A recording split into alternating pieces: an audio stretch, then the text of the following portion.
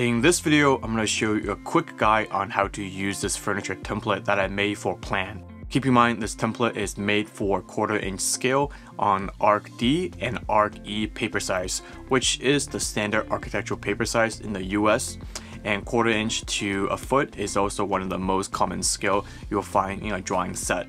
This furniture workflow is predicated on my plan templates, so make sure you've downloaded that first, which I have linked in the description below.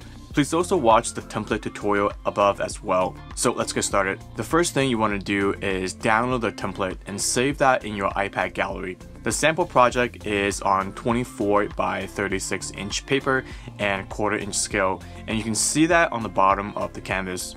So make sure you're using the right template to match the paper size. Next, bring in the template as a private photo so you can hide it in your time-lapse video. So I'm looking for a twin bed, a queen bed, a round table, and a small sofa for this plan. I'm going to find that in the template first, and when I do, using the selection tool, make a selection of this object and hit copy and paste in the menu bar. This is going to make a copy of it and put it on a new individual layer. We're going to repeat the same process for other furniture we need.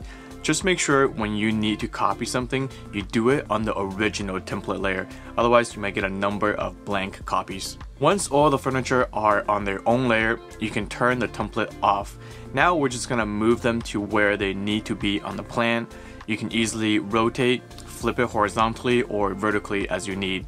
Once they're in place, in your layer structure, you can either group them into a folder, or what I like to do is to merge it into a single layer. And if at any point you need to move them around, you can still select them individually and move it around without moving all the object on the layer. There are other things in the drawing that are less important to be drawn in scale, like rugs, smaller household items, plants, and etc.